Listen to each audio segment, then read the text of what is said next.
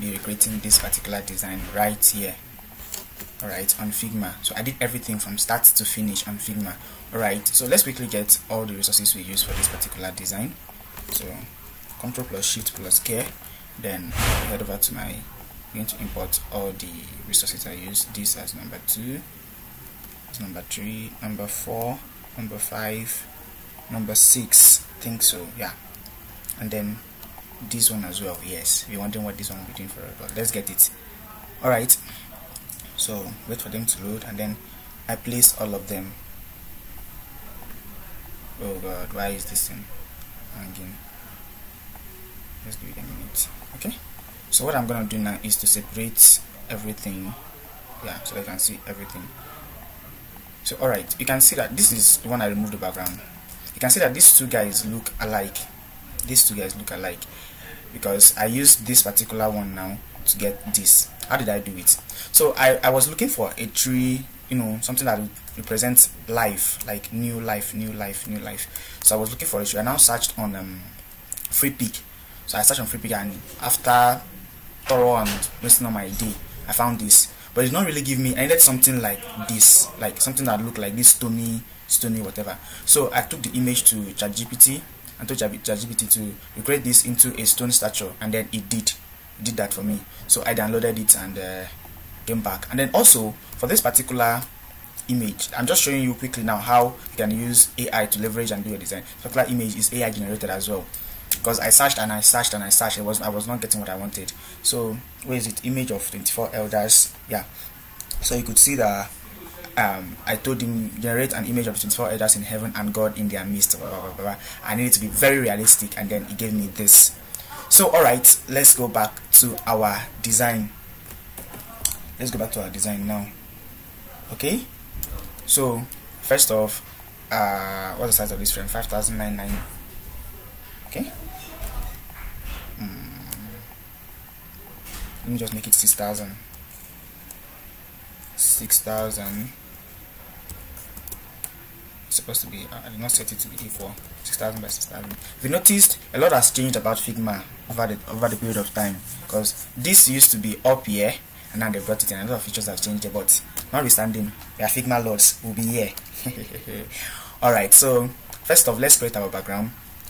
You know, on Figma you can easily click on the design to see I used this single color as my background color. So I just have to copy it, copy the X code, and then paste it on this one.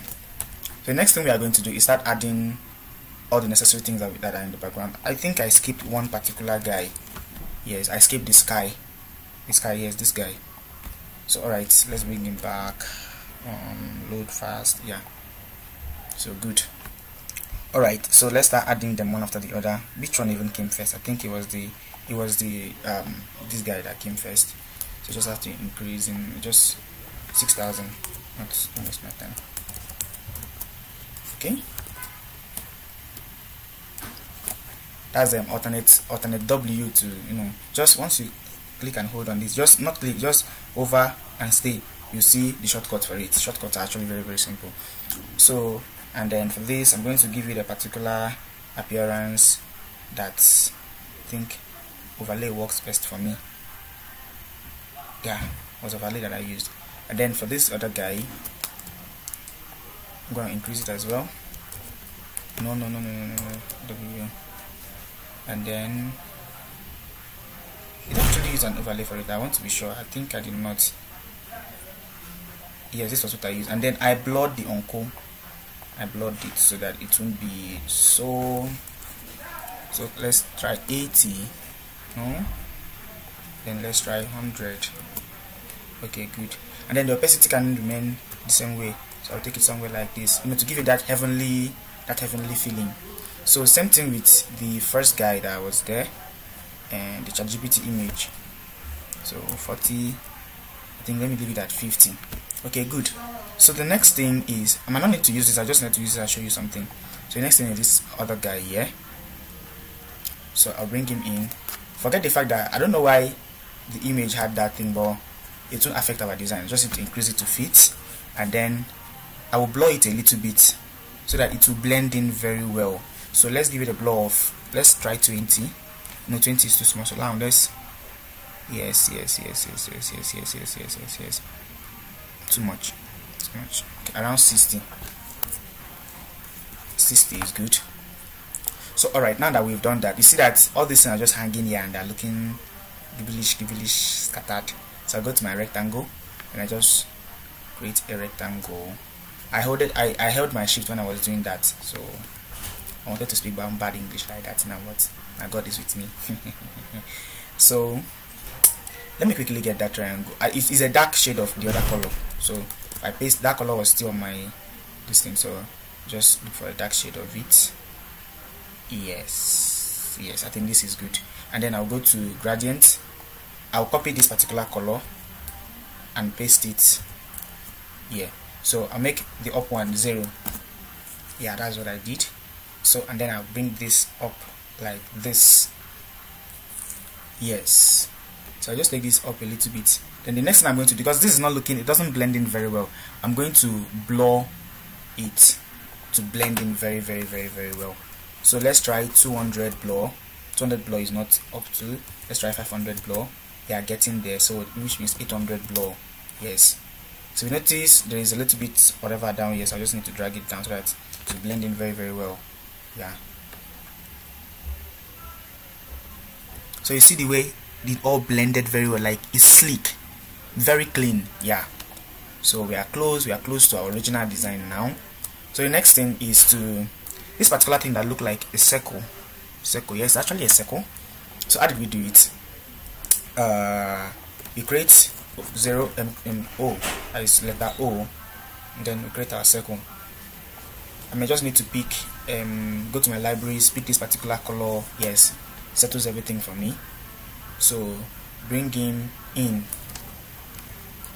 So although this is too big, you know this is the gradient color. Like if I'm to turn off this, just look at it. This is the hex code for both of them. So and the uncle is meant to be behind this one. Yes, behind this rectangle, but not so much. It means this rectangle is up too much. So go back down. Yeah, good. Okay, so back to, I can lock this rectangle and lock this other guy so that I can focus on what I have to do. And then for this guy, I'm going to try a particular color bond. No, yes, this one. And then you see the way it's looking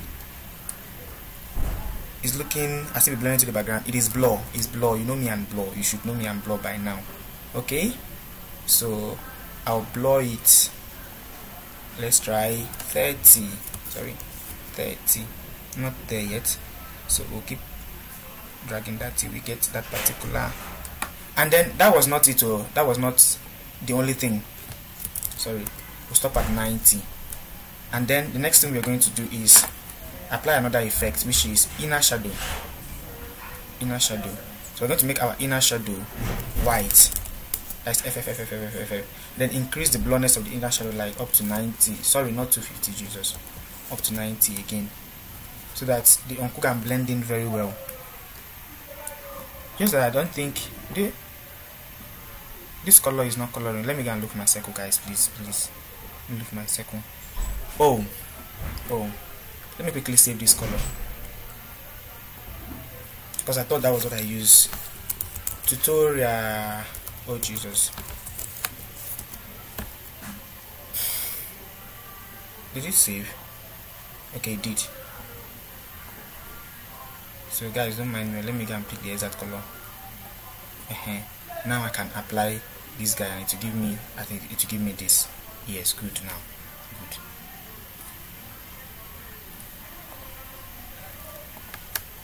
So it's there now. So the next guy is, there's a second circle around it, but that one just duplicated this guy, duplicate him, expand a little bit. Yes, and then turn off the color, give it only outline color. Let's turn off the color and give it only outline. So now make the outline same as this particular guy. Yes,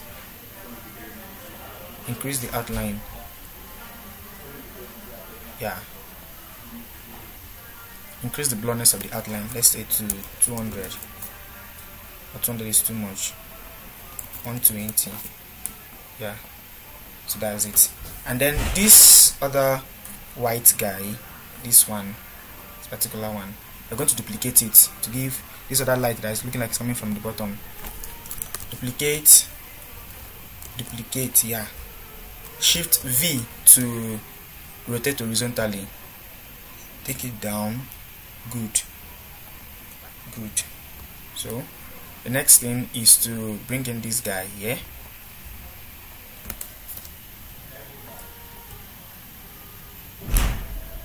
Yeah, and then it should be behind that our rectangle.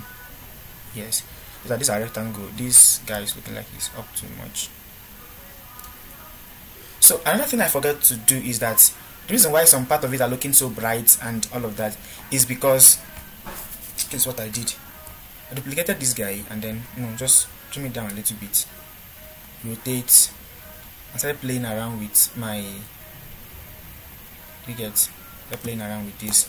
Just duplicate, play around. Which is I did not duplicate this one. So stay here. Duplicate again. Play around. So you just keep doing that. Duplicate, play around. But for up here, I changed the color. I did not just use this dark shade. I did not use the dark shade again. I had to walk around the color, take it up here so that it will be brighter. You get? So if you notice, when I increase the color, yeah, it became very, very bright. I can just reduce the opacity, like maybe to 50 or so, and then it becomes exactly like what we did there. Yeah. So, and then I think same with this side. Yeah, I even changed the color of this one to. You're just playing around. It won't be obvious in the design that a different color was applied there. It's just to give it that feeling that you want. Okay, so you take this back. Yeah, it gives you all those things that you want, and that's just very simple. So the next thing we are going to do is there's something else in this background here, and this is it. You just bring this in, increase the guy, increase him. So take the guy backwards, no, not behind this guy, like this here, and then I think hard light, 1% is good, or 10%. I mean, let me try 3. Yeah, 3%. That is 0.3. Just click 0.3 to give it that 3%. Good. And then this other guy that is like this, like looks like line, is you create your star. Your star have a shortcut. It doesn't. So you create your star, then you increase the number to the highest number, which is 60, and then you take this backward so that to give you this, and then just increase the guy, bring him in. I need to increase him again. Then I bring him in and give you just 10% opacity. Then I lock him because I don't want him to distract anything I'm doing. Good. So the background of our design is ready. Very simple. So just create my text, and then write the new. Is still on that font. I don't know why. So the new. Do not put the hyphen in between. The new. So, and then I use Keystone. So you could download the font and install to your Figma. So bring it up here like this, and then duplicate and add the other font. So, but I'm not gonna